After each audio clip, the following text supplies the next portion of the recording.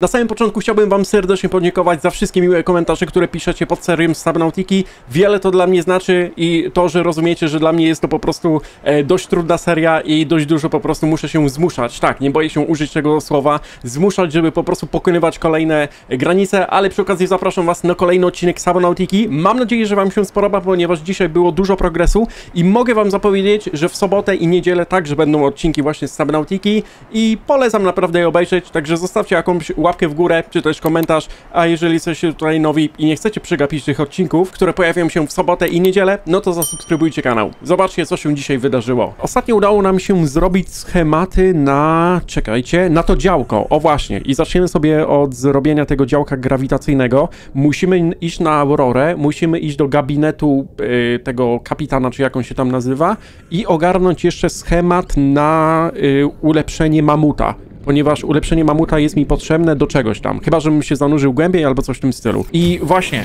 jeszcze jest jeden schemat, który chciałbym sobie zrobić.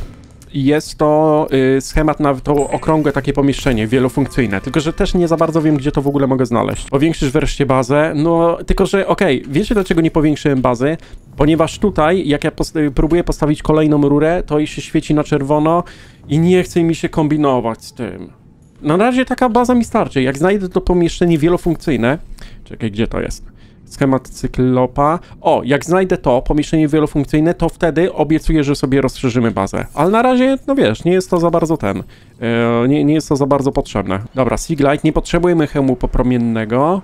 Jaja też nie potrzebujemy. Dobra, zobaczę, gdzie jest księżyc, znaczy, gdzie jest słońce. Ty, no raczej zdążę, nie? Do Aurory i z powrotem. Bo to będzie szybka, to będzie bardzo szybka nawet wyprawa. Ale już się nie boję. Znaczy, nie boję się aż tak bardzo, bo wiem, że tam jest lewiatan, ale mogę go ominąć po prostu. Więc wcześniej już bym tutaj panikował, ale jeszcze nie zacząłem panikować. Teraz dopiero zaczynam panikować. Nie no, już wiem, z której strony muszę wejść. Czekaj, tylko czy ja mam wszystko potrzebne? A, ja nie mam gaśnicy. Kurda, wydaje mi się, że tam gaśnica będzie potrzebna. Ja pierdzielę, to jednak muszę wrócić. Dobra, uwaga. Spokój teraz. Widzimy już Aurorę, nie widzę lewiatana.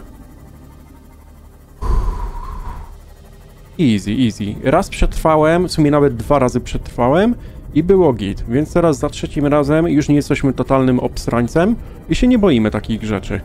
Wiemy, że on tu jest. Żyje sobie. Ja też sobie żyję. Żyjemy sobie w spokoju. Prawda? Jest git. Ty, nawet go nie ma. A nie, tam jest, dobra, widzę go, widzę, ale jest na dole, więc jest super.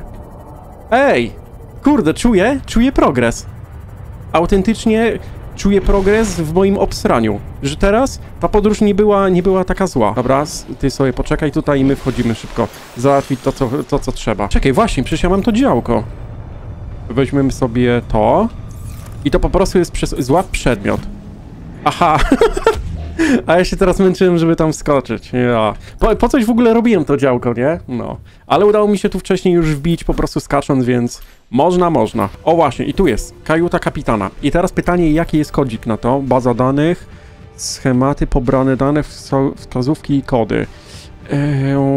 Notatki własne, słodka oferta, kod do ładowni. Kurde, ej, nie wiem jak to było. Kajuta kapitana, dobra, 2679, jest. Już myślałem, że będę musiał to po prostu jakoś, nie wiem, oszukać. 2, 6, 7, 9. Terminal danych. Główna siedziba Altery. Ostatnie zarejestrowane nagranie. Schematy rakieta ewakuacyjna Neptun? Czekaj. Sztabka Tytanu. Wydaje mi się, że sztabkę Tytanu łatwo ogarnę. Chip komputerowy też. Platforma startowa Neptuna. Zapewnia stabilną powierzchnię, z której można odpalić Neptuna. A gdzie jest ten Neptun cały? Czy to muszę mieć osobny? Cyklop. Ulepszenia cyklopa, elementy bazy, pomieszczenia, moduły zewnętrzne. No nie, dobra, czyli mam jakiś tam schemat, znaczy mam tylko zyskałem ten jeden. O, co tutaj jest? Podnieś miniaturowa figurka Aurory. No na pewno mi się przyda. To jest jedna z tych rzeczy, które chciałem po prostu uzyskać. Porzucone dane. O, kolejny plakat sobie weźmiemy do mojego domu, który będzie kiedyś rozbudowany. I wygląda na to, że to wszystko? Dobra, i chcę zobaczyć tylko, co tutaj jest. I czy to działko było mi naprawdę takie niezbędne. Oho, gaśnica. Od razu sobie weźmiemy. A tutaj co jest? A, ja będę musiał zanurkować. Niezbyt mi się to uśmiecha. Może tutaj na dół? O, ale teraz się świeci. Okej, i trzeba sprawdzać, czy są jakieś mechanizmy. Przepraszam, schematy. Tutaj są drzwi do przepalenia, to na pewno. A nie, tu kodu będę potrzebował, tylko skąd ja mam mieć ten kod? Może tu dalej gdzieś będę to widział? O, PDA. Dostęp do laboratorium. Czekaj, może tutaj będzie kod. 6483, oczywiście, że tak. Dziękuję, gro. 6483, od razu tam pójdę. Co my tutaj mamy? Tutaj nic, tutaj nic. Tutaj nic. Terminal danych. Oho. Okej, spoko. Za chwilę sobie poskanujemy. Co to jest? Podnieś analizator próbek uszkodzony. Mikroskop uszkodzony i tu są jeszcze jakieś drzwi. Żeby mi się nie udusił zaraz. Dobra, drzwi otwarte. Co my tutaj mamy? W ogóle muszę latarkę naładować. O! Bateria kolejna. Ty, co to jest? Termin danych. Dane z czarnej skrzynki Aurory. O! Ewakuację awaryjną. Czyli tutaj możemy się dowiedzieć, jak po prostu wyglądały ostatnie chwile tej Aurory i co tam się wydarzyło. Dobra, tutaj boję się, że coś mi się może stać. Ała, ała, ała. Chyba nie ma już tutaj przejścia żadnego. Tutaj nie widzę. A nie, tutaj jest jeszcze jakieś przejście. Ja pierdzielę. Co jest? A czy to czasami nie wyjdę właśnie w tych rurach, w których ostatnio byłem? Tak. Dobra, to jest tutaj. A, tylko że tutaj... Tędy? Okej. No to... Tak naprawdę niepotrzebnie tutaj w ogóle szedłem, bo nic nie zyskałem poza tymi danymi z czarnej skrzynki. Dobra, to ja zostawiam tylko rzeczy. Oj, żeby mi się nie popsuł ten pojazd. Zostawiamy rzeczy w tym, w skrzyni i od razu płyniemy na tamtą wyspę, żeby znaleźć schemat na pomieszczenie wielofunkcyjne, żeby w końcu rozbudować bazę. Bo, aha, tylko że to jest popsute już. O, otwór schowek. Tylko ja za dużo w sumie rzeczy nie znalazłem w tej Aurorze teraz. Analizator próbek to sobie odłożymy. Tego działka grawitacyjnego chyba też nie potrzebuję. Dobra, zostawię to tak jak jest. Dobra, wyżej. O, już widzę wyspę. Tak? Wyspa jest przede mną?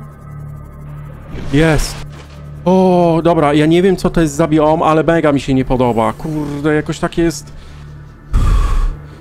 Jest źle, po prostu jest źle, jest bardzo źle. I wiecie co mnie przeraża? Że ta wyspa nie ma nóg, znaczy ma nogi. Że ona nie jest taka po prostu, że sięga do głębokości maksymalnej, tylko wiesz, że tam nic nie ma. Dobra, proszę, mamucie. Źle to wygląda, bardzo źle. Dobra, jestem już na lądzie. Tam jest Aurora, tam jest to, jest git. Jesteśmy już na lądzie, pozbierajmy sobie surowce. O. Mam nadzieję, że ja nie będę musiał tam nurkować. Właśnie w to, co widziałem przed chwilą, bo... Bardzo mi się to nie spodobało, to co tam jest. A tutaj coś mogę z tym zrobić? Jakoś przeskanować? Wokselowy krzak. A, dobra, bo ja muszę to tym skanować. Roślina Ming. Ej, ta dziura wygląda, jakby miała cię zbejtować na to, że o, zobacz, wskocz sobie, tam nic nie ma, tam jest tylko wejście do jaskini i pojawia się i jest spawner lewiatanów. Nie! Nie ma takiej opcji, że ja tam w ogóle pójdę. Ty, tu są bazy porozwalane. Dobra, co to jest? Drzwi grodziowe. Oho. Ale będzie rozbudowa bazy potężna. Fragment karabinu unieruchamiającego. O kurde. Karabin? Czekaj. Ja będę mógł strzelać do tych potworów? A nie,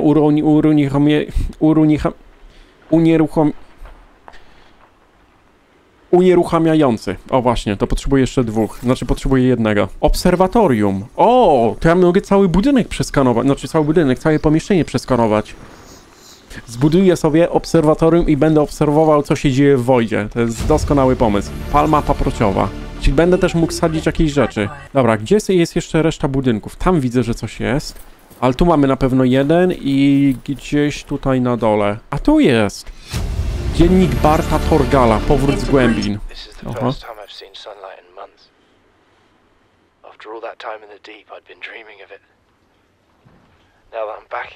O kurde.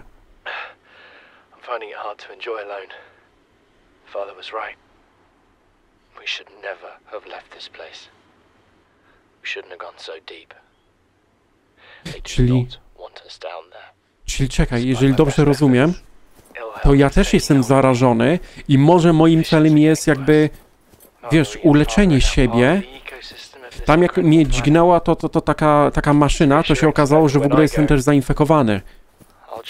Więc może moim głównym celem jest uratowanie, jakby wyleczenie siebie i później ucieczka z tego, z tej planety. O, są te pająki.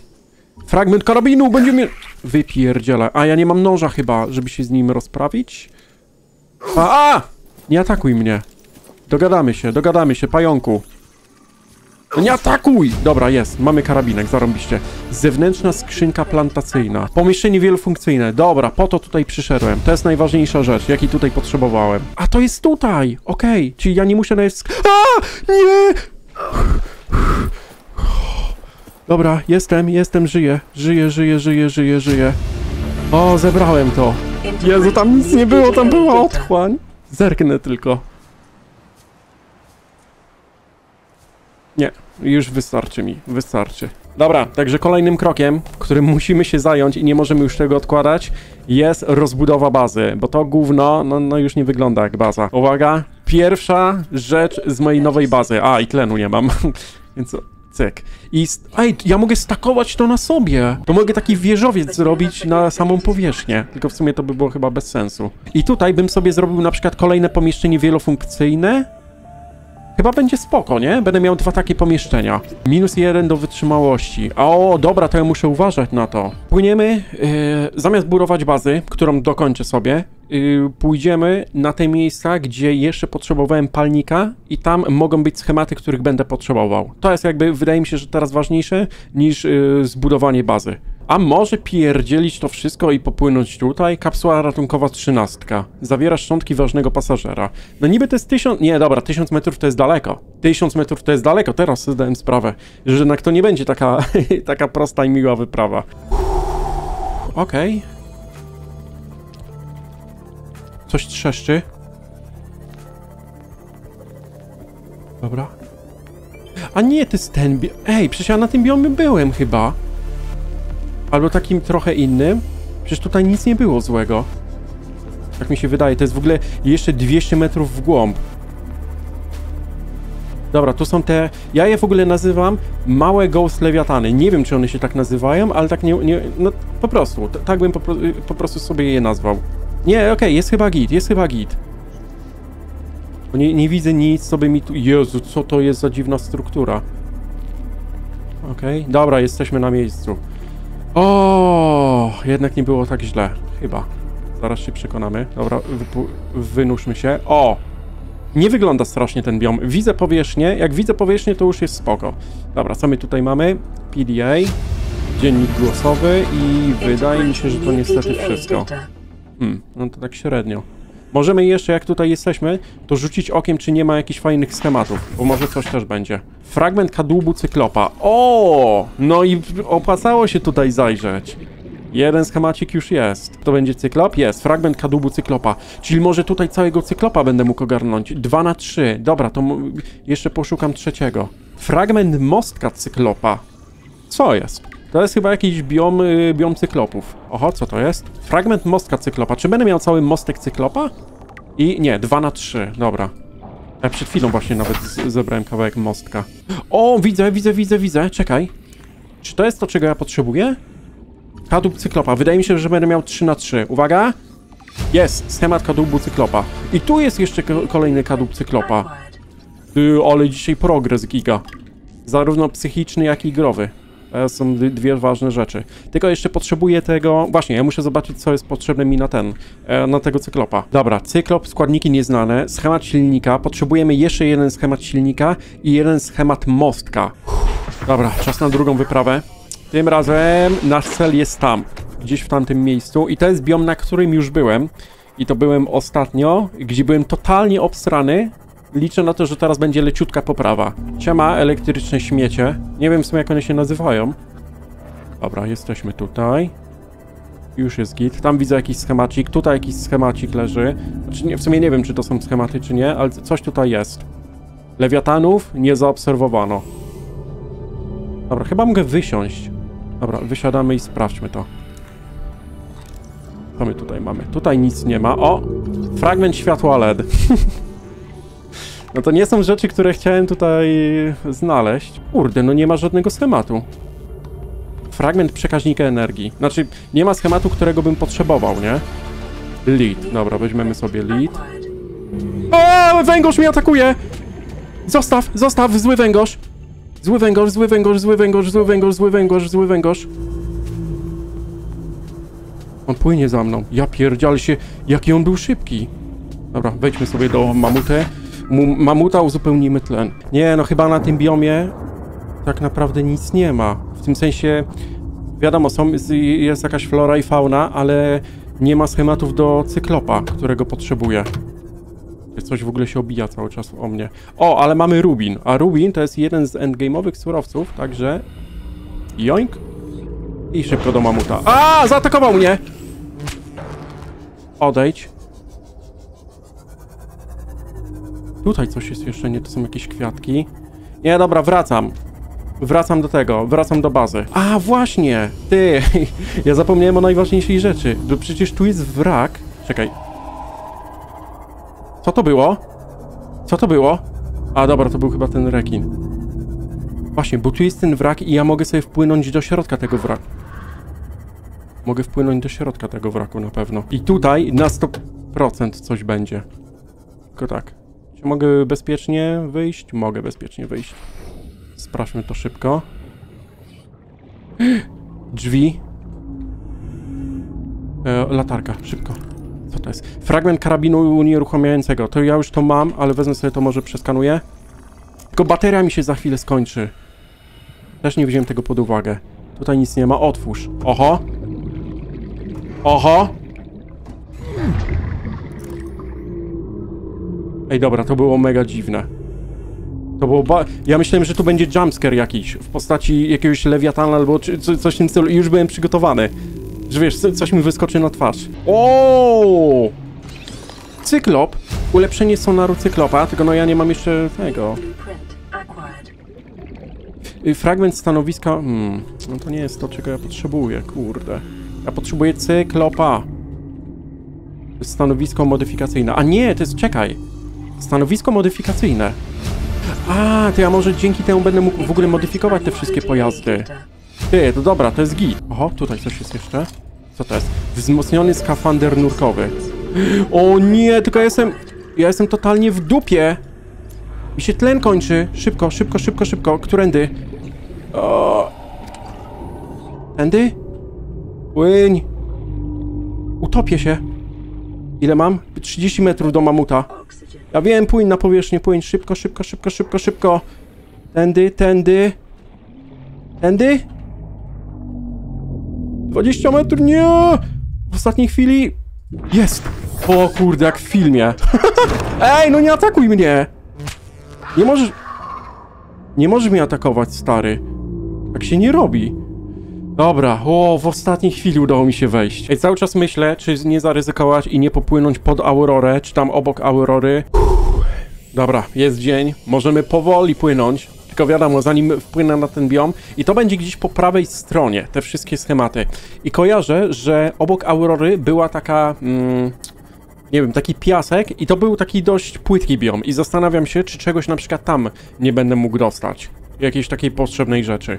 Bo jeżeli okaże się, że to będzie troszeczkę, wiesz, że nie będę musiał gdzieś tam nurkować i tak dalej i jest mała szansa, że spotkam lewiatana, no to z przyjemnością coś takiego, wiesz, użyję i skorzystam z tego.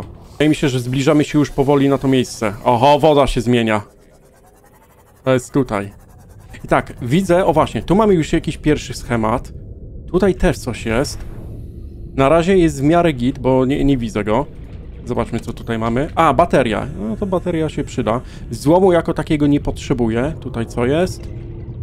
Fragment działka grawitacyjnego. Szkoda, że już to mam. Fragment mostku cyklopa. Czy ja potrzebuję fragment mostku cyklopa? Czy to jest coś, co miałem? Jest! Schemat mostku. No to potrzebuję jeszcze silnika i czegoś tam jeszcze. Ty! Jest git na tym biomie. W ogóle nawet nie jest straszny. Znaczy może dlatego, że jeszcze nie spotkałem lewiatana. Fragment silniku cyklopa. 1/3 najprawdopodobniej. A nie, już mamy! Okej, to już? Ty, mam cyklopa. Udało się chyba, zobaczę tylko. Tak, mamy całego cyklopa. Ja nawet nie musiałem płynąć w stronę lewiatana, tylko tutaj, w tym miejscu. I to tak lajtowo, ja byłem taki obstrany na myśl o tym. Dobra, gigantyczny progres. Ale, żeby nie było, trzeba walczyć z własnym strachem, więc idę na pewną śmierć do lewiatana po prostu. Podpłynę do niego i mu się przyjrzę z bliska. Halo, obsrańcu. A nie, to ja jestem obsrańcem, sorry. Halo, panie lewiatanie. Słyszę go. Gdzie ty jesteś? Na pewno tu gdzieś jesteś. Żeby tylko nie zaszedł mnie, wiesz, od tyłu. Bo to będzie najgorsze. Ale no nie... Jest. Słyszę go gdzieś przede mną. Może na dole jest? Nie. O, jest tu!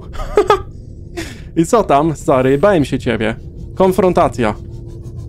Wezmę sobie, będę powoli, bardzo powoli płynął. Chociaż może nie ma sensu. Może powinienem odpuścić, zamiast głupio ryzykować. Oho, jest coraz bliżej. Czekaj, ale wydaje mi się, że on w ogóle na mnie nie reaguje. Jestem prawie pewien, że już powinien mnie zaatakować. A może jak ja w tym... Dobra, przepraszam. Nie, już zmykam. Już. Pobawiliśmy się, fajnie, ja idę do domu, ja nie chcę już. Przepraszam, panie lewiatanie, nie pójdź za mną. Jezu, on tylko ryknął. On tylko ryknął i ja już byłem obsrany. Dobra, już wystarczy. Fajnie, zdobyliśmy to